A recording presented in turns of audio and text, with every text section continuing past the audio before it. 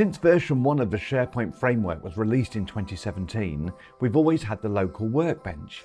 You know what I mean? You type gulp serve and then https localhost 4321 appears, and you have a kind of mini SharePoint for showing and testing your web part. So you upgraded your project to version 1.13 and it all stopped working.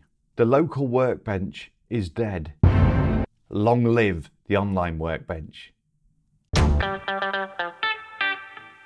So what happened? So from version 1.13 onwards, it set the precedent for future releases, removing the local workbench and only having the online workbench. But why the change? Although the local workbench was useful for a quick start, it lacked the ability to interact with online content like SharePoint lists and other items, document libraries, etc. And that rendered it quite redundant as your project scaled. So what do we do now? What if we want to run and test our web part locally? Well, now we can use the online workbench so we can see it in the context of a live environment, and all we need to do is make a slight modification to the serve.json file. So if you've upgraded one of your older projects, you'll see it's looking to localhost temp and then to workbench.html. We need to change this to our online tenancy and then underscore layouts and then workbench.aspx.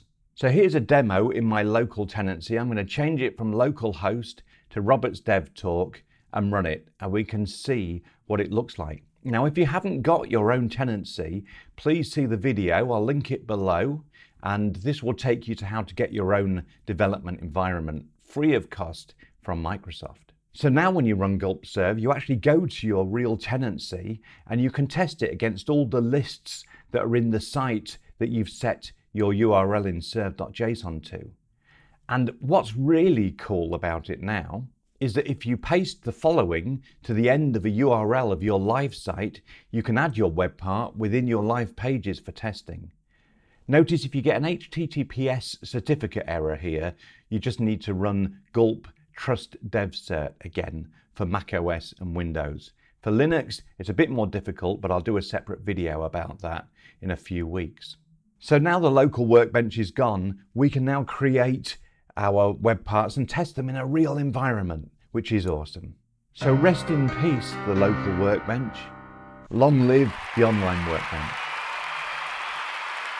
If you've enjoyed this video, then please do give us a like. And if you like this kind of content, then do make sure you subscribe and ring that bell icon so you never miss out on a video. And if you want to join us on our developer journey, see the link below. And if you're feeling generous, buy us a coffee. Thank you so much for watching. Thanks for your time. Happy coding. We'll see you next time.